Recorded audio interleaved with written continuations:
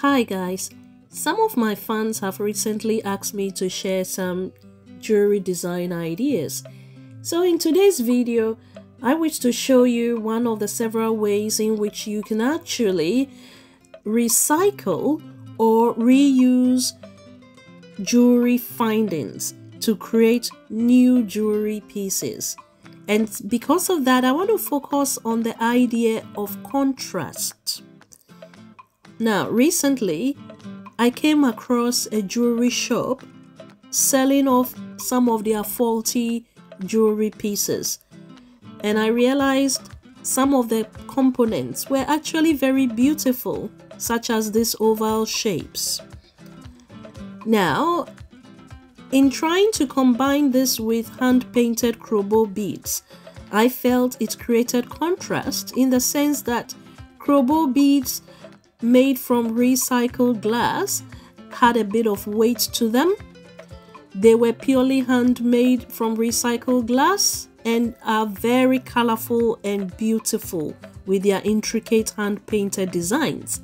On the other hand, we have this monotone oval shape rings made from plastic, which are super lightweight.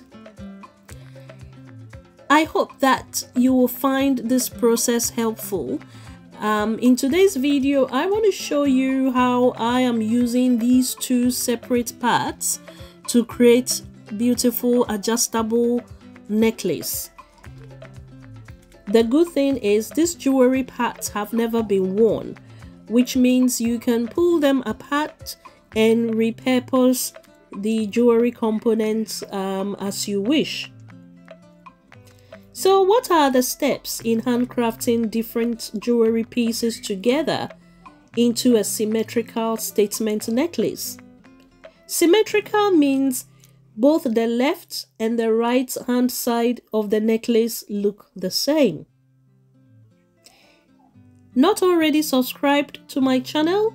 Please subscribe now, and by turning on the notification button, you will receive alerts about my next do-it-yourself ethicalpreneur video. Statement jewelry do not have to cost a whole lot of money. So welcome to today's recycled jewelry tutorials, where I will show you the simple and purely handmade process for colorful statement necklaces using Krobo beads combined with other jewelry findings. Here is what you need: your pair of crafty hands. Then you will need 3 Krobo beads times 2, 4 spacer beads also times 2, 1 bead charm, which is the rescued piece, 2 end beads, 2 oval rings. You also need wasp cotton cord. You need 3 separate lengths. The first length is of 60 centimeters, which you would fold in half for each side of the statement necklace. Then you need a 30 centimeter long cord, which you would also fold into 2 to create the central part of the necklace where the beads are held together, like so. Now let's begin. Just warning you, my jewelry work table can get quite messy when I'm in a creative mood. But you know what? The messier, the merrier. So just relax, watch and follow the handcrafting process of my statement Krobo beads necklace tutorial.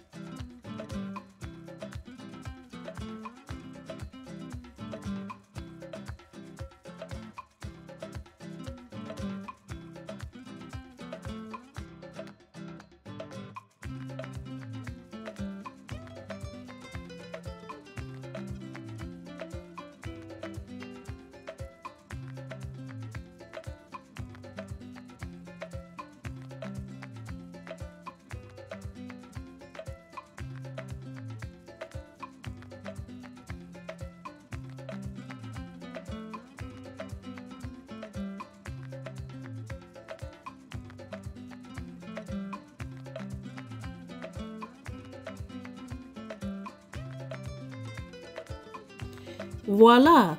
All done. Nice and beautiful symmetrical statement necklace using rescue jewelry components and our gorgeous traditional Krobo beads. This statement necklace is bright and beautiful, perfect for Christmas, Mother's Day gift, and what about wearing this on your multicultural day celebration? Gorgeous! Today's video has shown us how to create necklace design by using contrast to celebrate diversity and also combining different materials to symbolize unity. If you love this video and want to see more of ethicalpreneur videos here on YouTube or social media, kindly subscribe to this channel, and by clicking on the notification button, you will know when I post my next ethicalpreneur tutorial video. Hey, did you also know that I have an online African inspired shop? Get more inspiration from my online jewelry shop and send through any questions or ideas about what videos I can make next for you. Until then, stay blessed, stay out of trouble like me, and do continue to do something nice for our environment. Ciao.